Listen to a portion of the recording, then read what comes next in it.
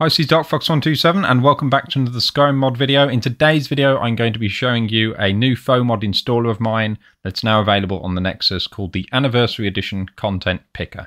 Now, as the name suggests, this allows you to pick and choose the content from the Anniversary upgrade if you purchased it and take some of it out of the data folder and put some of it in. Or more specifically, it's going to allow your files to be managed with your mod manager very easily without having to sift through very obscure names. So essentially this video is going to be showcasing the installer, explaining why you may want to use it, and then proceeding to show you how to use it, because there's a little bit of work that's got to come from the user before you can go ahead and install it. So let's get started.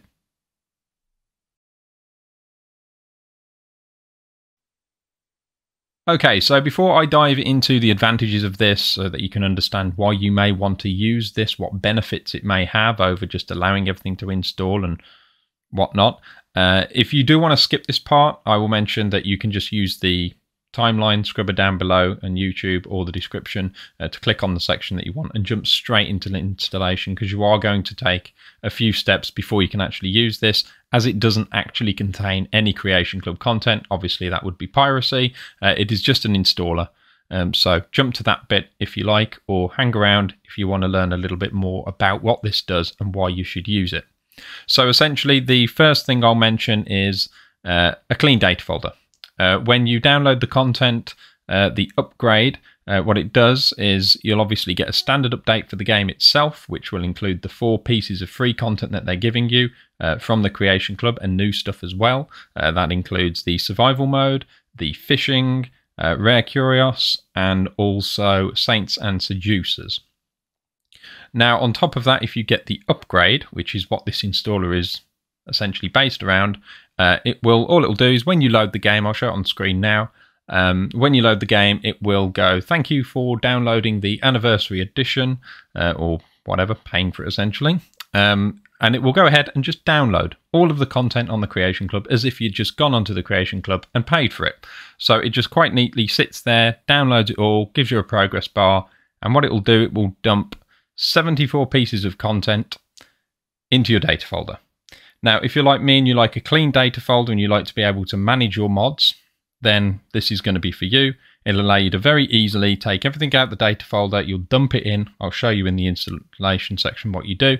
And then this installer will only put back, if you're using MO, for example, into a virtual data folder, what you actually want to use. And you haven't got that mess in Mod Organizer or Vortex, and you haven't got that mess in your data folder. So clean data folder is one advantage. The other advantage is you'll get an overview of the content, because what you're doing with the Anniversary Edition is you're just dumping all this extra content in. You don't know what it is. You don't know where it's come from. You don't know how to start various quests for it. You don't know who made it. If you're interested in knowing sort of who's made it, you might get an idea of the quality level, or if it's going to be something to your taste, if an author that you follow has made it.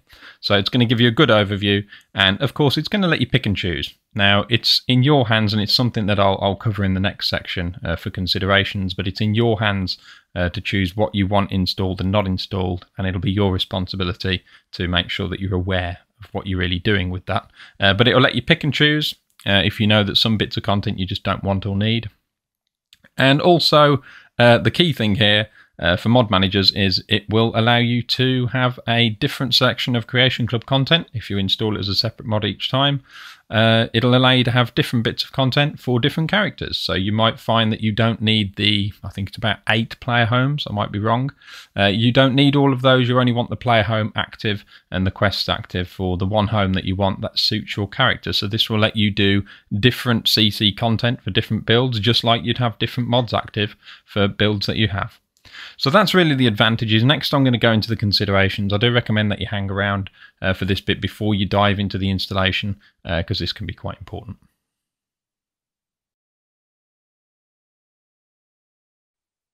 Okay, so if you waited this long to get to the installation bit, then please wait a little bit longer. This is an important section. First and foremost, the biggest consideration here is that this is intended to be used with the Anniversary Edition. Those of you that have purchased the Anniversary upgrade as it is, not just the update, obviously, because you don't have all the content. I've already done a video on my thoughts on this upgrade and what you can do if you do want to track back, because you've already updated and whatnot, and you want to go back to pre-AE essentially. You can check that video out at the top there. But do be aware, this installer is for Anniversary Edition. You can, in theory, use a lot of the content that's pretty much, as I mentioned earlier on, downloaded from the Creation Club anyway. You should be able to just use a lot of that with pre-AE, but it's going to be entirely up to you to do your research and make sure that stuff that you're adding or removing is going to work, as there are some pieces of content that are going to rely upon the updates to the actual game. So if you were to do pre-AE, it may not work. I have noted where I'm sort of in the know about those. I've noted in the installer where I can that something is a piece of content that you should be using with AE and not pre-SE, but I haven't got the capability to go through all the time to run through and make sure and see what every single individual change is. So that's entirely up to you to sort of check out. But yes, this can potentially work. A big chunk of it could potentially work with SE before the Anniversary Edition update, but it's intended for Anniversary. So something to consider is that what you're essentially going to do with the process that I will show you after this section is you're going to be taking all of the content, all of the ESMs, ESLs, BSAs that is dumped in the data folder, and you're going to be storing them elsewhere. That means that they're not in the data folder. Now, if you were to verify your Steam cache, I haven't tried it, but if you were to verify your Steam cache or reload the standard launcher with the game, it may well try and re-download all of that content. So be aware of that if you do ever need to verify, because sometimes Skyrim likes to break or things go wrong or you delete something, be aware that re-verifying and whatnot may well try and put these files back. Usually it only does it the first time when you reload the game. So just something to be aware of. So now we're going to dive into the actual installation, what you need to do to get the installer up and running.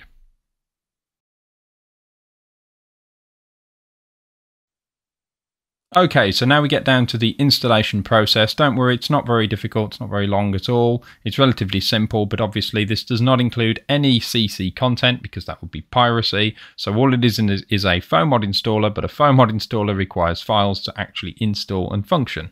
So what we're going to do is first of all go onto the Nexus, go to the mod page, be linked in the description down below, and go to the Anniversary Edition content picker. You'll go to Files, and click on manual download. You can't download this with Manager on purpose because obviously there's nothing in it in terms of files, so we need to make some changes. Manual download, and funnily enough, it requires everything. It's probably the only mod on the Nexus that actually has just everything as a requirement. I'm going to go ahead, click download. That should happen pretty quickly. Let me just double check where that's gone. I don't know why that doesn't work. Show in folder. There we go. Right, so I can do show in folder. It should be in your downloads, and then you'll see it's a zip file. So 7-zip in my case. You'll need 7-zip, WinRAR, Windows Extractor, something just to extract this. So do 7-zip and extract to Anniversary Edition Content Picker. So that'll put it into a nice folder for you. Go into there, and you'll see you've got CC content, FOMOD and images. The only one we care about is the CC content. If you go into it, you'll see there's nothing in it.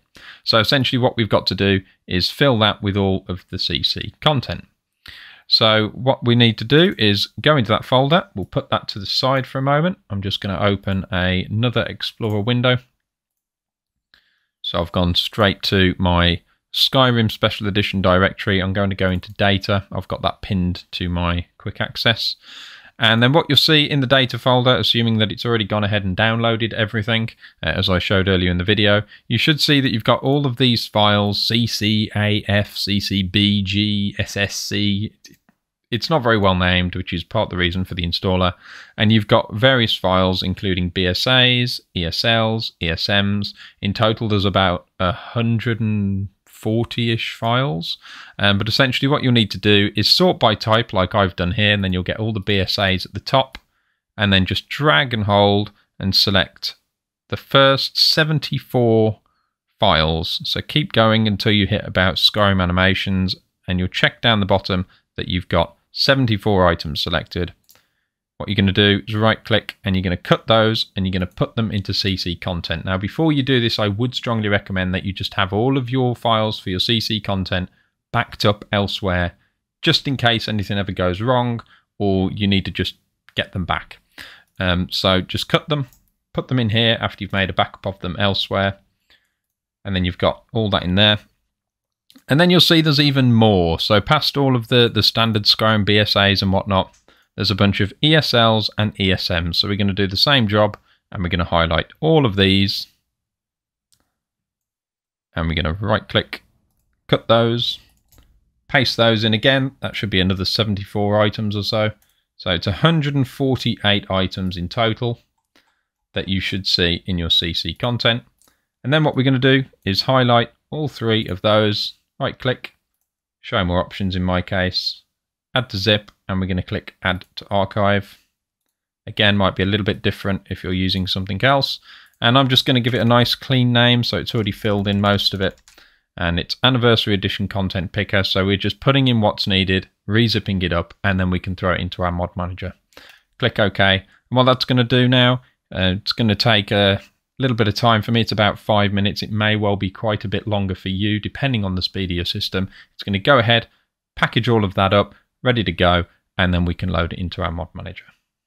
Okay, and while that zips, before we jump on to the next section of actually seeing the installer and whatnot, in your Skyrim directory, so back one from your data folder, you should see that there is a skyrim.ccc, Creation Club content, I imagine. There is a file here, and from testing, if this is not there, the files may well not work. It may not load them into the game. So just make sure you've got this. If we open this up in something like Notepad++, I want an update. I don't want an update. No, thank you. Load it up in here. You'll see what it is. It's just literally a list of all of the ESMs and ESLs. So I'm not sure if that's something that it's checking against to know that it's all there. But it is important that that file remains there and does not move. And in theory, and I've tested it, if you have got everything taken out of the data folder, as long as you don't launch with the standard launcher and you're using SKSE, you should be good. It shouldn't actually go ahead and congratulate you on stuff again, probably because that file's there, and it should just allow you to use everything how you've got it.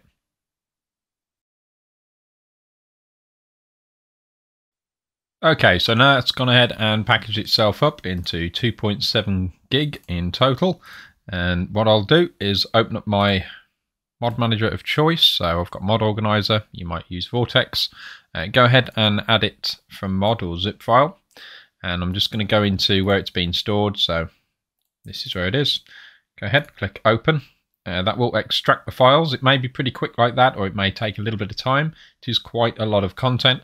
And you should be presented with this lovely box with all this information and pretty pictures. So all of this has pretty much been taken from the wikis, which is all from the Creation Club store page and whatnot, all placed into here with a lot of stuff added as well and reformatted. But you'll have this notice here. You've essentially now watched this video. Hopefully you've understood a lot of it and you're happy with it. So click on next. You will need to make sure you click continue. If you don't click continue, it is going to do this. It's going to say that you failed and it's not going to install anything. So if we go back and we click on continue and next, you'll see that now what you've got is a huge collection of items from the Creation Club content. So the anniversary upgrade that you can choose from, that you can select, that you can install. You can see a description of it, how you can start it in some cases. Some information wasn't there. And also who created it in a lot of instances, although some of it doesn't seem to have a creators attached. And you just go through and you pick what you want. So I'll select just some of this stuff. Again, it's going to be down to you to understand what you should and shouldn't remove, depending on if you're doing like a backport into SC. Some of this stuff may or may not work. And making sure that if you do have any saves or anything else attached to this content, that you're not just ripping it out. But this will allow you to put things back in a nice tidy way, and also just choose what you want really. So you just run through it. I'll do it real quick here. Just keep clicking next, clicking on various bits and bobs. You can select everything that you want, which is nice. Again, you get the pictures, the info. Some of them will be pre-selected already, so the 4 pieces of free content, so the survival mode, the fishing, the rare curios, the saints and the juices, that stuff is already going to be pre-ticked, and I do recommend that you just keep that enabled because it was part of the free update. Obviously, if you're doing a pre-AE thing, then you're probably going to need to do the opposite and remove them if they are going to be reliant upon sort of information in the new ESM updates and whatnot for the game. So again, do your research, make sure that you're not ripping stuff out that you shouldn't be, and putting back anything that is going to be quite a heavy requirement. So yeah, just read all the details. Also give some love to the mod authors who have made some of this stuff. Me personally, I've found a lot of this to be actually pretty cool, a lot better than I was expecting. Not something that I would have been happy to pay the money for on the Creation Club, but as a bundle for this money, for like a £15 upgrade, it's neat. It's pretty good. I just untick goblins because I don't like the goblins, and there's already goblins in Beyond Skyrim, so don't need the goblins. But yeah, some of this stuff, again, like I mentioned, player houses, you may not want all of these. You may want to pick and choose depending on your character. So if you've got a mage character, for example, and just run through and click on them, and what you'll get when you go ahead and install, so we just ignore that stuff, for example, click on install, should run through, and assuming that you've done everything correctly, it's going to grab all those files that you put in, grab all the right ones depending on what you chose. It's going to gather them all together and install them, in Mod Organizer's case, into a virtual data folder. And then when you go into Open with Explorer, as you can see, you've got all the content here. Now, something that you could do, if you just packaged it all yourself without my installer, is, in theory, if you go to Information and Optional ESPs, you could knock things off. But again, one of the advantages of this installer is the fact that you don't have to remember what all these names are, because some of them are incredibly unclear and you haven't seen what you're removing. So you may not have realized that some of the stuff is actually pretty cool or not to your liking. So you could have done that, and you still can do that. But it just allows you to also not have a humongous mess here. Even though you can put these into separators, at least in Mod Organizer, it just avoids the mess. And again, if you look at the Special Edition folder, Data folder, nice and clean and tidy. And again, just make sure you've got that Skyrim CC file in there. But otherwise, it's just about it.